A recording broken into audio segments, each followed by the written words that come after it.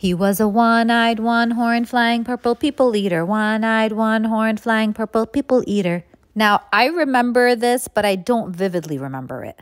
I don't know how I remember that song. And some of you in the comments were saying that the song is from 1958, but I know there was a movie in the 80s, and I think it was called Purple People Eater.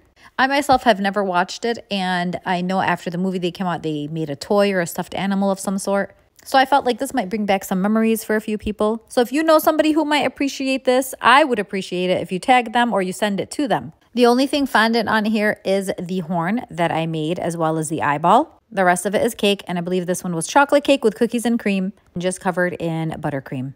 So over here, I actually dipped a paintbrush in water, and I kind of smoothed it out to look like very smooth hair. Because if you Google it, you'll see that its hair is very smooth. It's actually pretty luscious. I'm a bit jealous of the one-eyed, one-horned, flying purple people eater. Kind of cute though, right?